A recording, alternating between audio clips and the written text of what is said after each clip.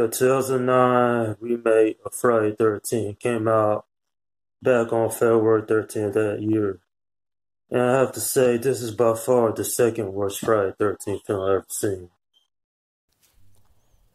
Okay, I only got two positives I have to really say about this film. The first positive is Jared Padalecki, who plays one of the main the main leads in the film. For those of you who know Jared Padalecki, he's an amazing actor. Of course, he's still doing Supernatural on the CW. And in this film, his character does a pretty good job. The second positive is Derek Myers as Jason Voorhees. And he's the most impressive Jason Voorhees, probably right after Kane Hodder. And that's where my positives would end.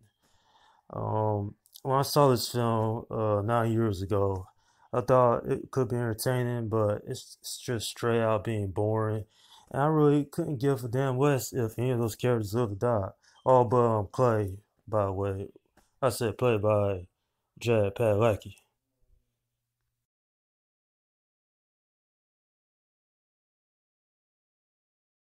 Since this is a reboot, as you will, this has no connection to prior films that came out back in 1980s. The story is a group of campers again in the film go out and to go camping at Camp Crystal Lake, and all of them are slaughtered by Jason, and then one ends up missing, which is Whitney, aka Clay's sister. And then from there, the movie just kind of just takes a long detour for Clay to find his sister. I have to say, Daniel Panabaker, she did a good job to what she had in the film as well. I didn't mention her, but she was a nice addition to the film. You know, the negatives I realized with film is, like I said, there's virtually no chemistry with the actors and actresses in this film. Um, there's way too much damn funny, moments in the film. And there's more nudity in this one than there was in the other films. I don't got a problem with nudity. I'm just saying, like, they use it as a main focal point between those three scenes. Pretty much point out that really shouldn't, like, how I say it, really add nothing to the story. When I watch a movie, I watch for the story first and then the character second. And this movie pretty much did a shit job of that. Okay, I'm giving this a 4 out of 10. This movie's pretty bad. Do me a favor, for those that have never seen this movie, don't waste your time. It's not worth it. When I saw this film, like I said, back in theaters, back in '09, like I said, it wasn't great. It's just a generally bad film. Like I said before, the second worst film in the franchise, with The Final Friday being the first, but if anything, there hasn't been a Friday 13 film since this film came out. And there's a reason for that. This franchise has been stuck in development hell for like almost a decade now. And just last year, the rights reverted back to New Line Cinema, who directed most of the films.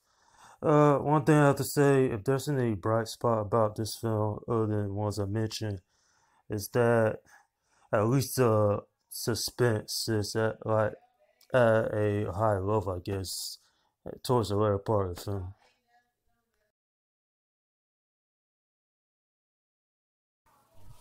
Okay, and that's my review of Friday 13, the 2009 reboot. Now, leave your comments below and just generally let me know what you think of this film overall between all the other films I review. Speaking of the other films, Part 8, Part 9, Jason X, Jason vs. Ray, I'll review those later on my channel sometime down the line. But I just want to get to the Halloween franchise because I don't really know if the Halloween movie's out in theaters pretty much by the time you watch this video. And I can't wait to review that whole entire franchise there. I'll be filming every film probably except for the third film because third film don't have any correlation with the whole franchise as a whole. But anyway, what you think about this franchise? You know, that's a whole entire series. What's your favorite film out of the 12 films of this? Alright, this is Slum God 172 saying, peace out.